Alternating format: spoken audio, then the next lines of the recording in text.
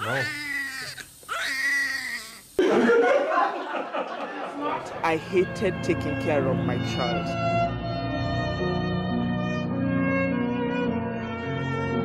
I felt like I was a lesser mom.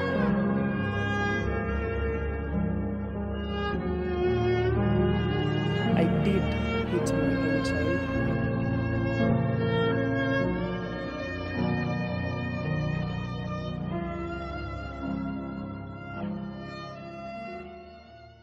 A recent research on demographic, psychosocial, and clinical factors associated with postpartum depression in Kenyan women showed that out of the 171 women who were followed for 6 to 10 weeks postpartum, 18.7% were found to have postpartum depression using an Indobag postpartum depression scale cutoff EPDS of 10.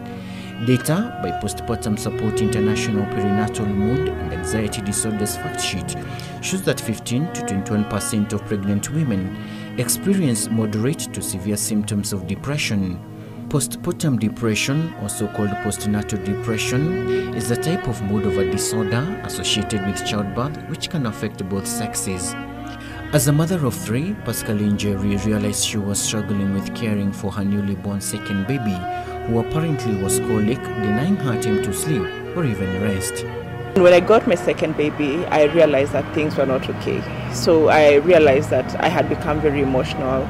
I started struggling through motherhood. At some point, I think it's because at some point my child became such a crybaby. Oblivious of her current state entrenched in her new solitary personality, Pascaline began having negative thoughts since she felt her husband was not being supportive enough. So I became very negative in life. I started having negative thoughts. It always used to be, I'm very overwhelmed. I'm not sure I can take care of this baby. I'm not sure I'm a good enough mother. And I felt like my husband was not offering as much support as I expected from him. But now thinking about it, you see, for him, he was doing what he thought was enough support for me. However, from my side, there is those things that I considered as help and support from him. Her condition was so severe that at one point she almost crashed and hated taking care of her child. There's a time I almost crashed because I did not see a car coming and I almost got hit. It was the I need help moment. I need help because I'm not okay.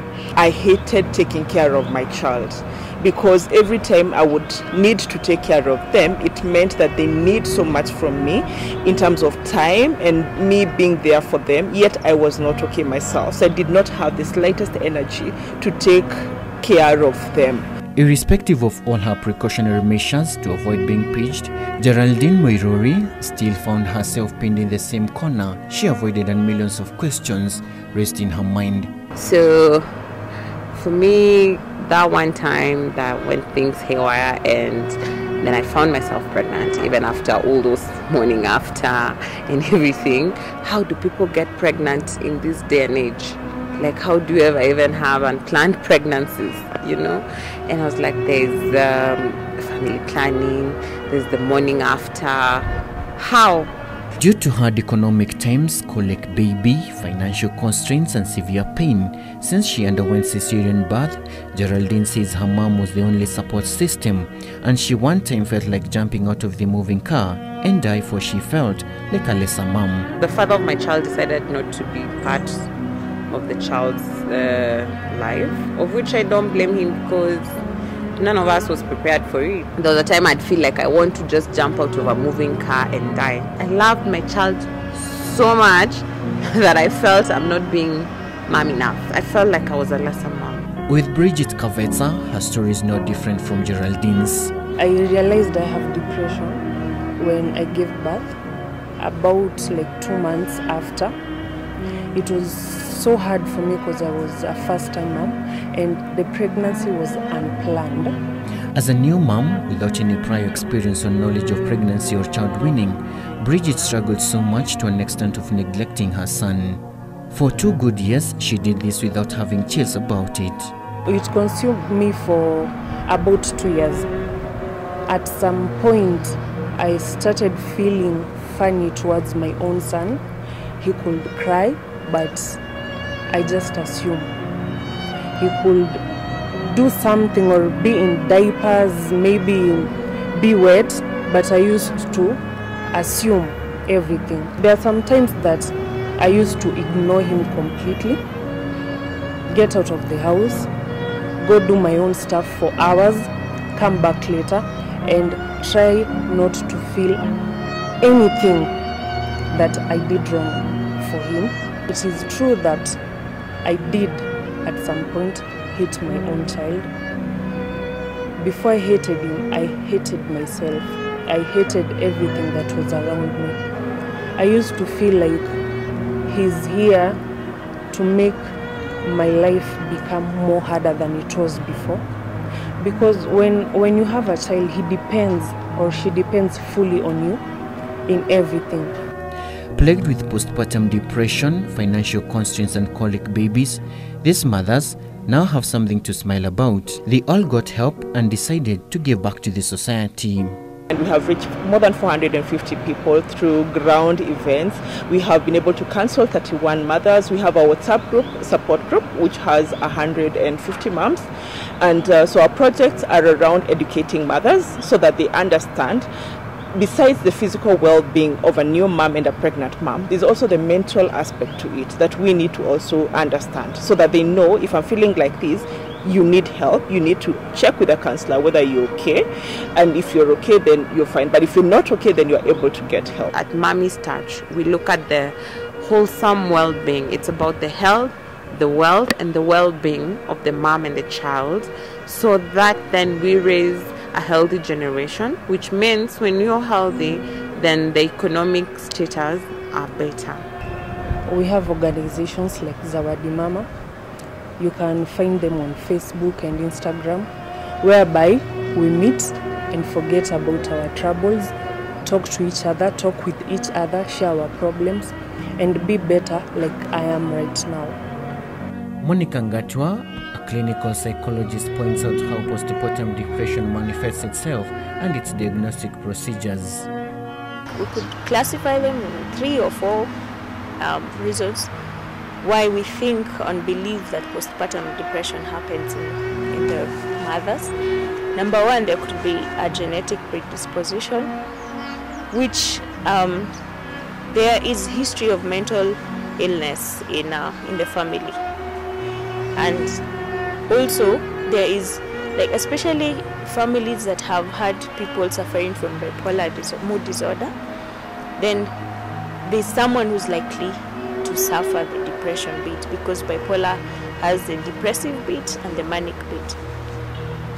And also there is the environment that the mom is surrounded with. She could be living in a very strenuous environment, emotionally, physically, financially. So every single day is a struggle to live. So that one would send them into depression. Another thing, they might have suffered depression before, and so it just comes back during this time because there's so much that they're doing. When the patient comes to the hospital, the first thing you want to rule out the physical causes, which they do a test for thyroid function. If the thyroid function isn't functioning properly, then it means they are presenting with the symptoms of depression. And the second one is they do a depression inventory test, and you're taken through a series of questions and series of tests and assessments to determine whether you are suffering from PTSD. So once it is determined that you are actually suffering from not PTSD but PPD, once you're suffering, it's determined, then the treatment begins. And there are 2 forms of treatment. There's psychotherapy and there's medication, which is pharmacotherapy. The high prevalence of significant postnatal depression symptoms among Kenyan women underscores the need for addressing this public health burden. Depression screening and psychosocial support interventions that address partner conflict resolution should be offered as part of the maternal health care. I would wish that the Ministry of Health, we have these clinic books that were given at the start of the journey. if they could only include, most of the book is about the child most of the time, yeah, but if only they would include a page that has maybe pointers to look out for how the mom is, like what's her well-being, what's her state, what environment is she in, then it would be easy to know, for example, this mom is going to go into depression, or this mom is going through depression. And hospitals have therapists, nutritionists, the same way they send, when they find a child is malnourished, they send you to a nutritionist. Then from the questions on the book, then they would send one to a therapist early enough before it went to psychosis. Then the other stakeholders, like the employers, what if a mom comes back, because after the 3 months they come back after leave and they're suffering depression, postpartum depression? So how do you support? It's always good that there is that bit, that the moms are supported even at workplace. I'm glad some organizations are doing that, while others are yet to do that. While we have reasons as to why we do the things that we do, it's clear enough from this story above that no mother in their right saying they would ever want to harm their children. That's incumbent on each and every one of us to judge less and understand more. For Y254 TV, I'm Dereva Hilary.